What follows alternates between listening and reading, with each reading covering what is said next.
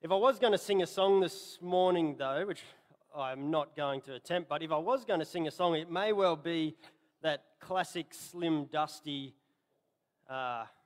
looking forward, looking back. Yeah? Only I think, and I'm not quite prepared to look at Zechariah and call him the Slim Dusty of the Old Testament. Not quite prepared to go that far, but there is certainly an element we see in Zechariah as we come up to this period of Christ's return. We come up to the end of the Old Testament, the end of the prophets, the end of God's revelation at that time. And Zechariah seems to cast his eye back over all the stories that have come so far, all the prophetic words, all of the visions and all of the expectation that the Jewish people have been looking forward to. And he casts his eye back and he looks back and looks forward. So he does a little bit of a swapperoonie of Slim Dusty's lyrics there. So in saying that, this morning, I just like to see a show of hands just to get a bit of action happening. Who knows what I'm talking about when I refer to the colorbond man? Who comes to mind when you think of the colorbond man? I'll give you a hint. He's in his undies. Does that strike any bells? Has anyone seen that ad on TV? It's a while ago, and the man goes out to pick up his newspaper off the front lawn, and he turns around and he's just captivated by the beauty of his colorbond roof. Has anyone seen that, or am I? Thank you. People watch TV. Very good. I thought I was amongst some people that didn't watch TV, but there is that sense if you have any sort of, if you can identify with that man at all, there is a sense if you felt the satisfaction of completing something, maybe a piece of, I don't know, I'm just going to look for examples outside my experience, maybe a piece of pottery that you've worked on for hours and hours, and you look at it and you hold it up and you're so pleased and satisfied, and that feeling of joy and contentment that lasts while you hold that mug or whatever people make out of pottery. Or perhaps it's something that you've constructed. For me, it was, I guess, my fence. I looked at my fence, and when I finished something, there's just that feeling. Do you know what I'm talking about? That feeling of satisfaction when you've finished something and it's all nice and straight and it's in line, and there's something that echoes in us of I don't know, of joy and of completion and of satisfaction. But I've got to say that feeling never lasts.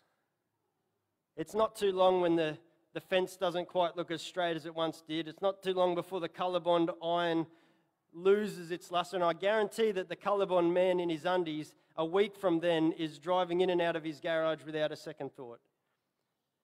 There's a sense in which all those things that we can labour in and work and achieve, and it has some sort of echo of something good, of some sort of sense of worth and completion, but it's so short-lived, isn't there?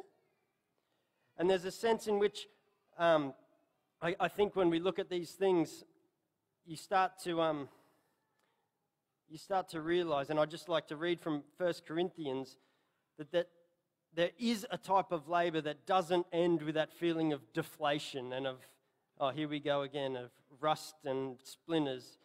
And 1 Corinthians 15, verse 58 puts it like this. It says, "Therefore, my beloved brothers and sisters, be steadfast, be immovable, always abounding in the work of the Lord, knowing that in the Lord your labour is not in vain." So how does this relate to Zechariah? Well, the labour that they have gone and started to get into, the building of the temple, the joy that was there in the beginning, we start to see some of these things and relating these things to Zechariah. Now, we'll talk about that a bit later, but you may not know a couple of things about Zechariah to start with. You may not know that it is the most quoted book in the Gospels after the Psalms when it comes to Jesus' death, especially around the time of Jesus' death. Zechariah is heavily mined by the New Testament prophets as they see in Zechariah the truth of what God is doing through Jesus on the cross. There's maybe, by some counts, up to 54 passages of Zechariah which are echoed throughout the New Testament, most of them in the book of Revelation. And there's this theme throughout the book of Zechariah of this remember God, return to God, in God your labour is not in vain. Put aside that work that just loses its satisfaction, and in God and in His work that He has prepared for you to do, we can find that true joy and true satisfaction that echoes in those other things. So we're just going to quickly look at the context very quickly, where we're at. It's closely connected to Haggai, so if you were here last week and heard Sam talking, then you'll also be able to see some of the ways in which this overlaps, and the timeline is very similar. So we've got the people of Judah. You remember them? They've returned to the promised land. A portion of them have returned to the promised land. And we're talking about that time after the exile. They'd been in Babylon. And initially, I don't know if you remember, but it was King Cyrus, and he'd allowed the people to go back and begin rebuilding the temple. And he was spurred on by those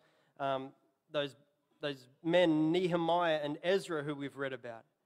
And you know, initially in this labor, there was heaps of enthusiasm. There was great enthusiasm about this project, this rebuilding the temple. There was great expectations. But now some years have gone by. And they've been hard years. They're not easy years. The Persians are still in control. The taxes are high. The crops are failing. Life is hard. And the temple remains unfinished. And the bits that they have finished are honestly, they're looking pretty ordinary. Nothing like that glory of the Solomon temple. So the people's enthusiasm and their hope, the initial hope that was there, seems to be draining away as the hardships of life and the feeling of unmet expectations begin to rise. You can see how the cares and the concerns of the world that they lived in, meant that they'd neglected the temple. They'd neglected their initial mission. And the foundation had been laid of the temple, but the building process had stalled. I know that feeling. Do you? Not because I've built a home and had a foundation that stalled, although I'm sure that's the experience of some people out there. But I know that feeling, and you may know it better than me. How you can start with such enthusiasm and hope, passion, zeal, only to be perhaps hit in the face with something unexpected. Maybe it was a job that felt so important, and now it feels just like drudgery.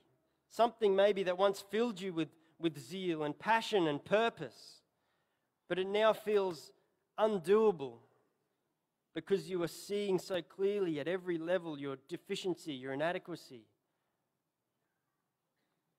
Well, Zechariah described his time as feeling like a day of small things. You know, and sometimes I think our lives can feel so small and so insignificant, and we can feel so ineffective. You know, life is hard. We're not seeing the results. We may slip back into sin. We may start to neglect the things of God. Our former passion and enthusiasm for building His kingdom wanes. And we find, if we stop and reflect honestly on our lives, that most of our time and energy is spent worrying about the prickles in our own backyard instead of the kingdom of God.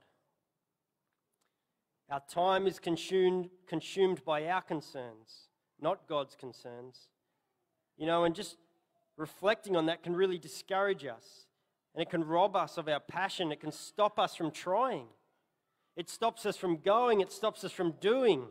And we just sort of settle into a weary sort of rhythm, despondent, dejected, whilst maybe maintaining some sort of religious veneer. Are you excited? Does it sound like anything you've experienced?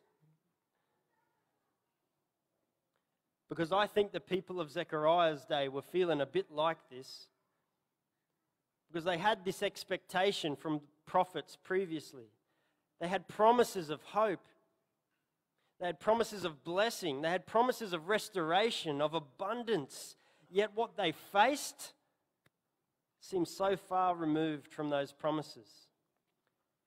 And under the circumstances they were living in, it was easy for the people to conclude that theirs was a time of insignificance. So into this steps Zechariah and Haggai also, who we heard about last week. And these two prophets, they come in with God's word. They come in with God's word and they lift and they encourage and they challenge. And they say yes. They say those earlier prophetic works, those earlier prophetic words, they do stand. That blessing, that restoration, that abundance, that's still what God has intended for his people.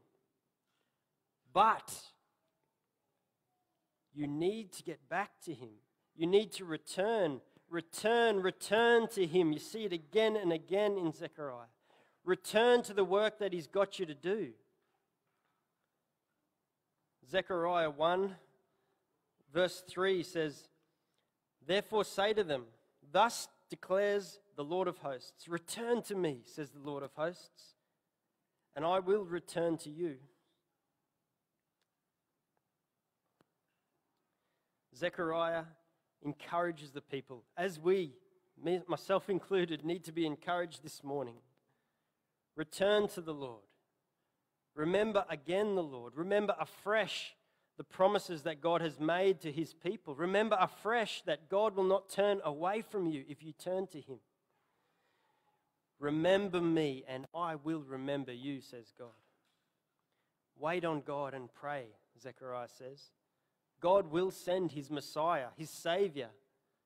God will bring his kingdom in. And Zechariah's hope is centered on God's commitment to his people. A commitment that would ultimately result in the removal of all their sin when the promised king in the line of David arrives.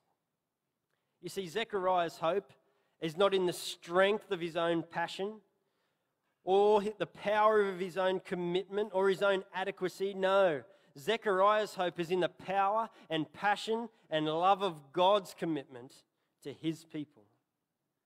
Zechariah is confident. He's confident not in the power of his own hands, but in the power of the Spirit of God at work in and through God's people, in those big and in those little things. So, if there's anyone here this morning in need of encouragement, if there's anyone here in need of a second chance, anyone here for whom life at the moment is just hard, anyone here who is battling discouragement as they wrestle with that feeling of insignificance, well, brothers and sisters, if that's you, you're not alone. And I pray that God, through his word this morning, would encourage, that he'd strengthen and he'd challenge us this morning, and that our eyes too would look with Zechariah towards that Messiah. So, you excited? Yeah, me too. Zechariah's really almost very clearly broken up into three sections. You can pretty well break it up into chapters 1 to 6, which talk about visions that Zechariah has, which are then interpreted to him by an angel. That section concludes with Zechariah being called out. He acts out this prophetic sign where he takes some silver and gold from the exiles and he makes a crown for the high priest of the time, whose name was Joshua. And in the end of this section, Zechariah symbolically crowns Joshua, the priest, as king. And in this, there's the thread, the hope of the coming branch, the coming Messiah. And then that concludes the vision section. We could call it vision, if you're taking notes maybe. Then you have chapters 7 and 8, and they almost act as like this transition between the last section, the vision section, and into the last section of the book. And in this transition section, it's a bit easier to understand, I think, than the vision section, because it's sort of written as a story, as a narrative, and it tells of this delegation coming to the temple when it's being rebuilt, and they're asking the question to the priests and the prophets. They're asking, do we need to continue to fast? Do we need to continue to go without food in an act of mourning? And you see there are these people who are part of the returned exiles who lived outside of Jerusalem. And it seems that ever since the destruction of Jerusalem, there's been this setup where fasting and lamenting have been put in place so that the Lord might return to his people with favor, that God might hear their confession of sin and bring forgiveness. And in this transition narrative, it's almost like the people are asking that come, they are asking, do we need to continue fasting? The temple is being rebuilt and God is about to return. Do we need to continue fasting? And we hear in that section Zechariah's response to that, which we'll look at soon. And then the last section is made up of two oracles, which is chapters 9 to 11, the first oracle, and then chapters 12 to 14. And they call them oracles, but the best sort of understanding that I can give to that word was that it's like looking back on earlier prophecies that God had given to his people and looking back to them and saying that those prophecies stand. It's looking back at God's word and saying God is going to keep his word. He's going to bring it to pass. So I've sort of tagged that section of the book confirmation, because what God says is what God will do. So you have these three distinct sections: vision, transition, and confirmation. And we'll sort of shake on each section briefly this morning and sort of see what fruit falls down for us that we can feast on. So first, the vision section, right? Visions are sort of notoriously a bit hard to sort of work out what's going on, but they're sort of beautiful and wonderful in a way too, because it sort of sucks you into this wild world where you're sort of looking and you're inquiring, and I think that's sort of part of the intention of them, you're sort of drawn into the language and all these strange things that are happening. But as you read that section, I think the thing that just jumps out of the page is that you get a very clear sense of a God who is not surprised by anything that is going on, a God who has a plan that he's working to complete, and he's using many different means and he's using many different ways, and you just see this reality that God is in control, and at the right time God will act. You see nothing is happening outside of God's control and plan. You see that God is not passive, that he is actively involved, bringing to pass all that he has a mind to do. It is God who has determined the movement of nations and the extent and the power that they would have. And if we just take up our Bibles and read in Zechariah chapter 1, just as an example of this confidence that God exudes, chapter 1, verse 14 to 17. It says, "So the angel who talked with me said to me, 'Cry out, thus says the Lord of hosts, I am exceedingly jealous for Jerusalem and for Zion, and I am exceedingly angry with the nations that are at ease. For while I was angry but a little, they furthered the disaster. Therefore, thus says the Lord, I have returned to Jerusalem with mercy. My house shall be built in it, declares the Lord of hosts. And the measuring line shall be stretched out over Jerusalem. Cry out again, thus says the Lord of hosts. My cities shall again overflow with prosperity, and the Lord will again comfort Zion and again choose Jerusalem.'" You know, that's the sort of confidence that only God can have as he declares what shall be. And when God says it will be, then it will be. Again, we turn the page and see in Zechariah chapter 2, verses 10 to 11, he says, "Sing and rejoice, O daughter of Zion, for behold, I come, and I will dwell in your midst, declares the Lord. And many nations shall join themselves to the Lord in that day, and shall be my people. And I will dwell in your midst, and you shall know that the Lord of hosts has sent me to you. And the Lord will inherit Judah as his portion in the Holy Land, and will again choose Jerusalem." So you can see just from that and in the rest of the visions, God declaring, this is what's going to happen. I will do this. I shall do this. This is happening. I'm raising up these people to do this work. I'm doing this. And we could look and examine it. It's really interesting, but we're just going to zero in a little bit to make a point on chapter 1, verse 18 to 21.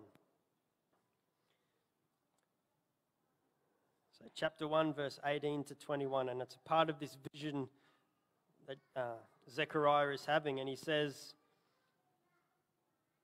"And I lifted my eyes and saw, behold, 4 horns. And I said to the angel who talked with me, 'What are these?'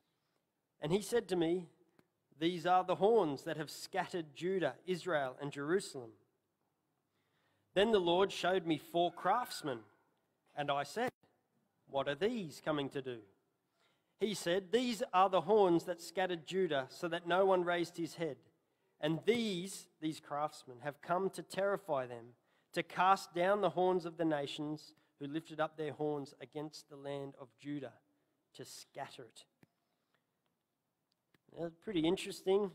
It's not the only place in the Bible when some of these symbols are mentioned. These horns are a pretty popular vision sort of picture, and they often resemble military might and power. And so I get lots of speculation about what particular nations they might be, and we don't need to go there for the point this morning. But these 4 horns that have brought down and scattered, that God has used to scatter Israel and Judah and Jerusalem, these mighty military forces, are brought down by who? Who are they brought down by? 4 craftsmen. Now, there's a bit of speculation about these craftsmen, and some versions might say something like a blacksmith, and the word is used like that in the Bible, certainly. But more often, this word for craftsman is used, I think most commonly, it's actually used in connection with the temple, with the artisans, with the people that were carving, the people that were shaping the jewels, and the people that were building the little structures.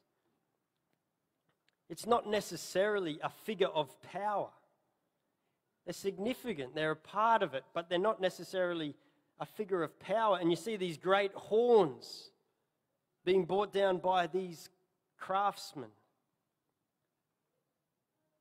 So I think this is, again, knowing what's going to happen in Zechariah and knowing how God likes to work in using the weak, I think this idea of craftsmen bringing down those great mighty horns in Zechariah just might be, again, another example of this same idea. We read last week, and Sam read it last week in 1 Corinthians chapter 1, verse 26.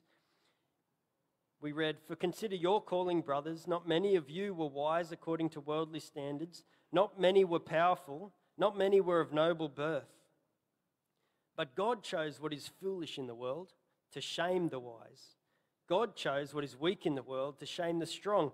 God chose what is low and despised," perhaps you could say insignificant, "in the world, even things that are not, to bring to nothing the things that are, so that," for what purpose? "So that no human might boast in the presence of God." And I think this idea of these craftsmen bringing down these horns in Zechariah, I think this is another example of this same idea, that God is choosing the weak to carry out his mission, to build his kingdom, so that the world would know for sure who is ultimately responsible. You see, God isn't using brute force to bring in his kingdom these days.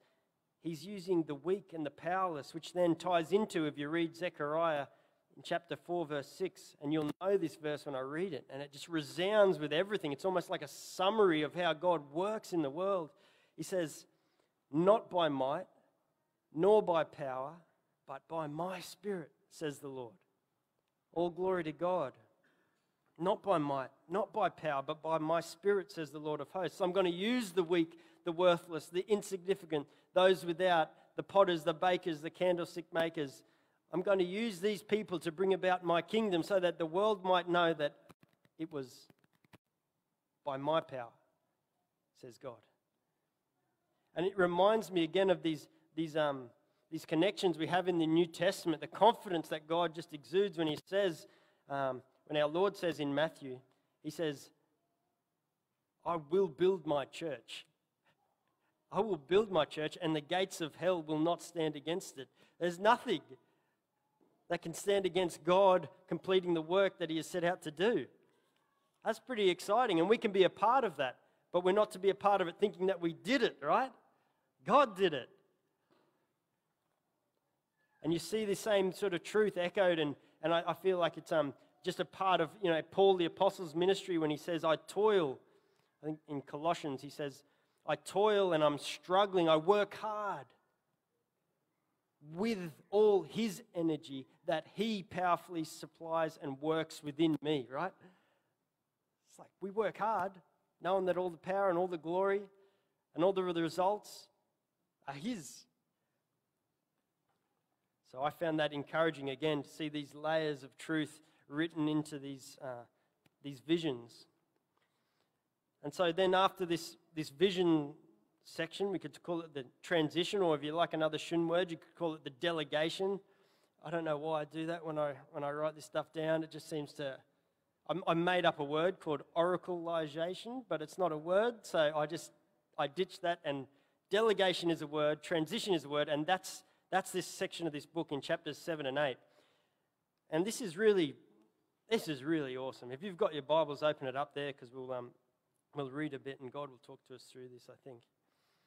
So as mentioned earlier, we have this delegation. They're living in the outskirts, not in Jerusalem. They're coming into Jerusalem from these settlements, and they come and they've been fasting and they've been lamenting for 70 years, it seems.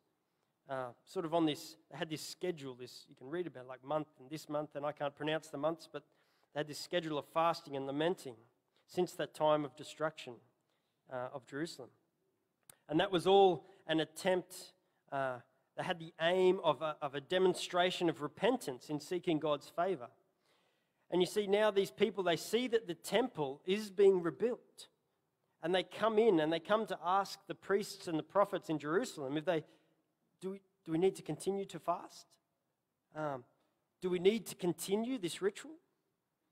And Zechariah's answer, I just found it really interesting, because he says in chapter 7, verse 4 to 6. So chapter 7, verse 4 to 6. So this delegation has come. They're waiting on the answer. Do we need to continue our fast? Do we need to continue this ritual that we're doing?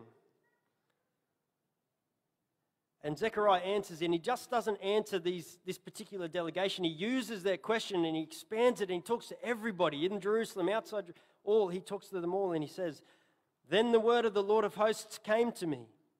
And he said, Say to all the people of the land and the priests, when you fasted and mourned in the 5th month and in the 7th for these 70 years, was it for me that you fasted? And when you eat and when you drink, do you eat for yourselves and drink for yourselves? You see, the Lord, through Zechariah, turns the question back onto the people. He moves the question's focus away from this ritual, and he moves it into the area of relationship.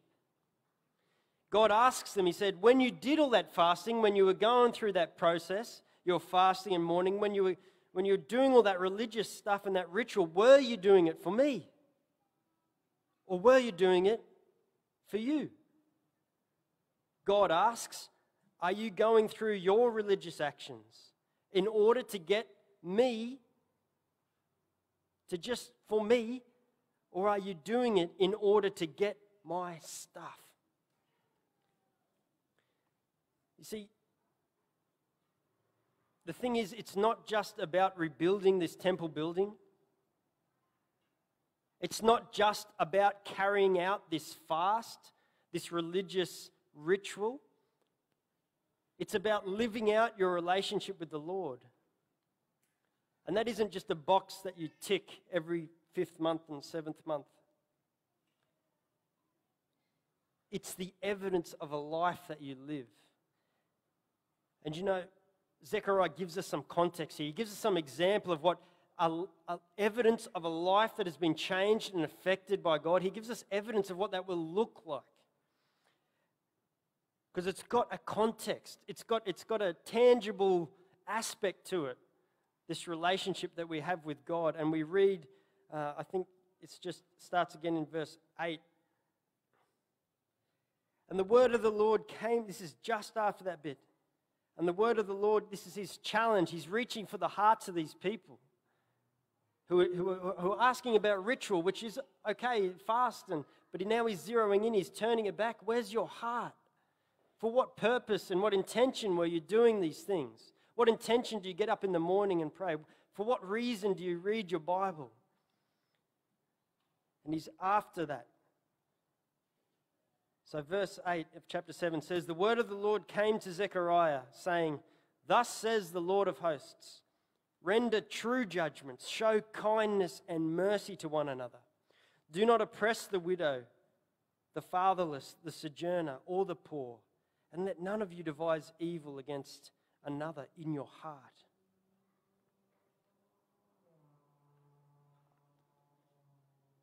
So this is the sort of thing that a life lived for God will look like. Godly people care deeply about the things of God, and that will be evident in their heart for others, especially the oppressed and the poor.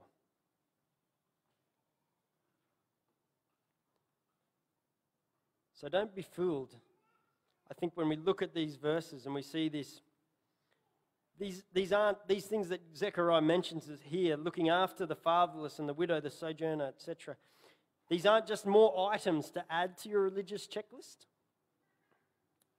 It's like you render true judgments, check. Didn't oppress any widows, check. No, that's not the point. These are not things that you carry out in order to try and like twist God's arm that he might look on you with kindness, although that's definitely how some people operate. They turn it into this religious opportunity to try and peg another little mark for themselves in the ladder, climb their way to God. But the heart of that attitude is not God. It's not others. It is you. Sort of like that man who, you see those things on Facebook or whatever, he films himself. They often film themselves giving like $50 or $1,000 to a homeless person, and it's like they're filming it in order to get what? For themselves, right? They want the likes and the approval. They want other people to tell them how good they are and how generous they are and how kind they are. Doing stuff in order to get stuff from God. That's not what we're talking about. No. These sort of examples, these tangible examples, these are things that God's people will do, not in order that they may get something from God, but it will be an overflow. It'll overflow out of their lives because God has faithfully committed himself to them. It starts with God. It starts with a recognition that God has faithfully committed himself to you. And from that we overflow in generosity and these things, especially to those needy and the oppressed.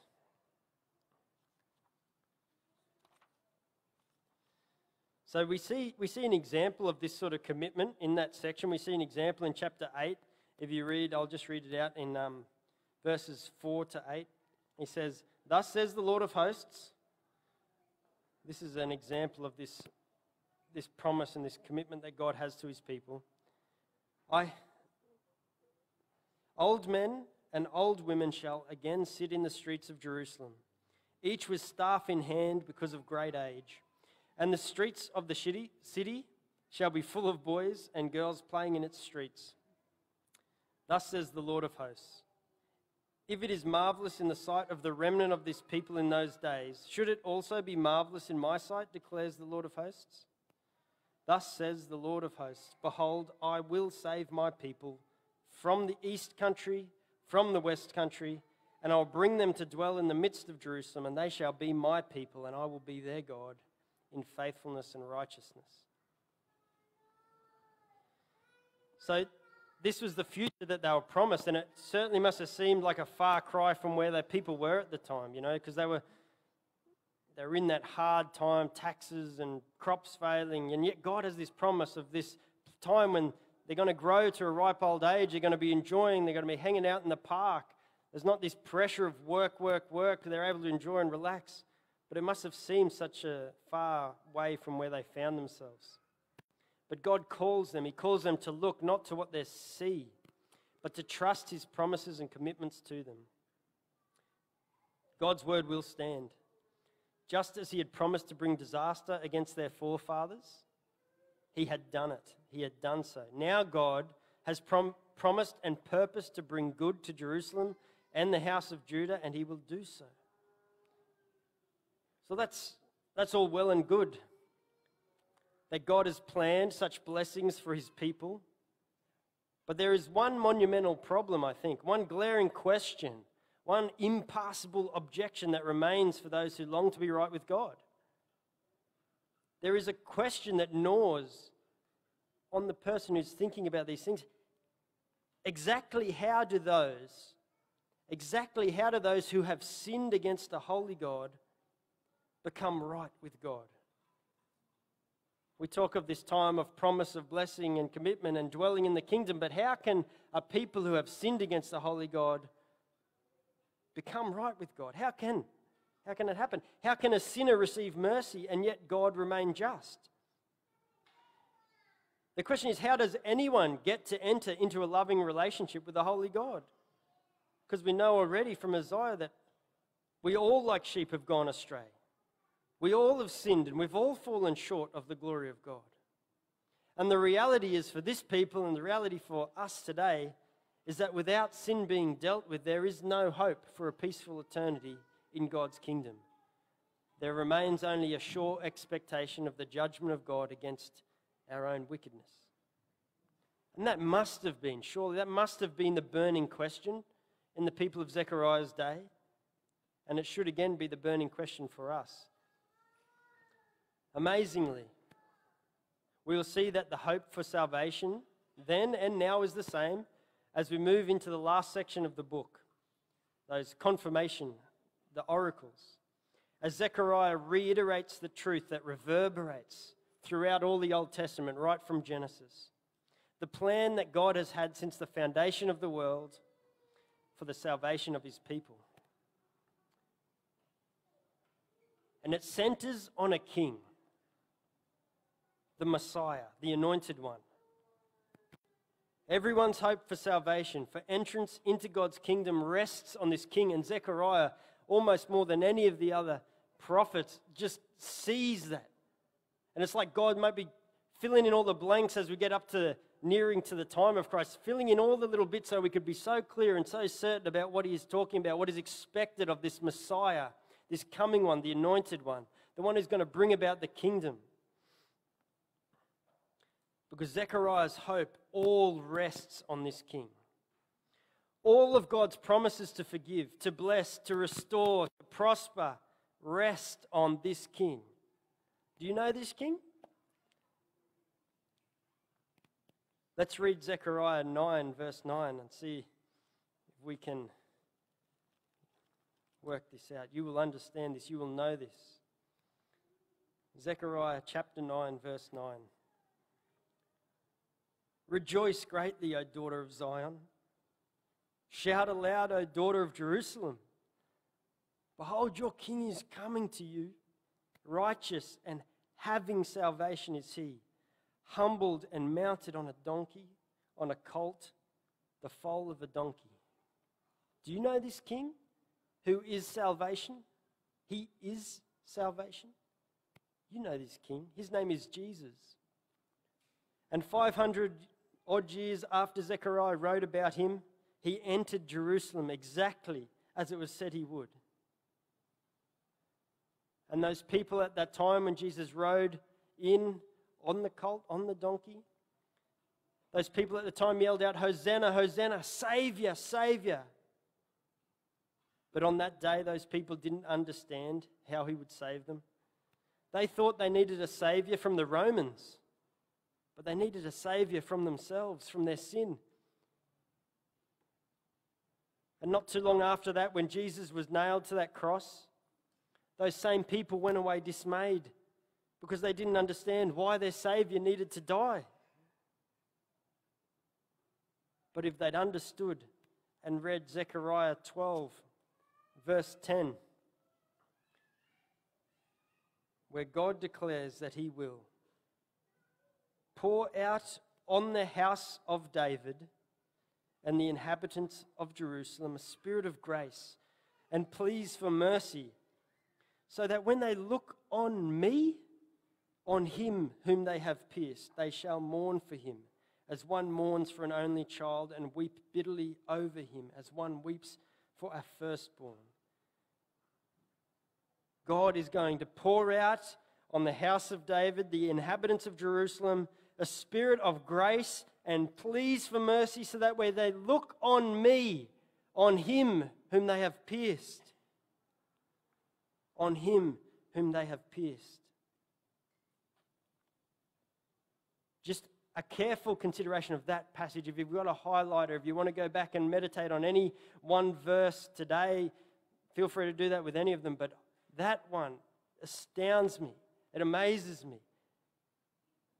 God is talking of himself. He's talking of himself. When they look on me, and then all of a sudden he's talking about on him whom they have pierced. It's like, that would have been a shock to any reader who read that. Is God saying that he is going to be pierced? How is it that God would talk of him as if he was somehow next to, yet the same? How is it that God being pierced there, and then chapter 13, you read that a fountain that opens up that will cleanse them from sin and uncleanness? Well, you go on through chapter 13, and you can see why this is so clearly just seen by the New Testament authors to talk about the death of Christ. You read in chapter 13 about the Good Shepherd, God's chosen leader, and it's another reference to this Messiah. In chapter 13, verse 7, where God declares, "Awake, O sword, against my shepherd,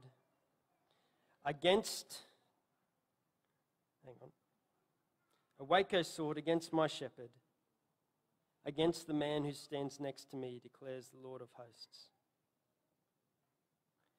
And you see here that judgment is falling. Judgment, payment of sin is falling. But it's not falling on the sheep. It's not falling on God's sheep. It's falling on God's shepherd.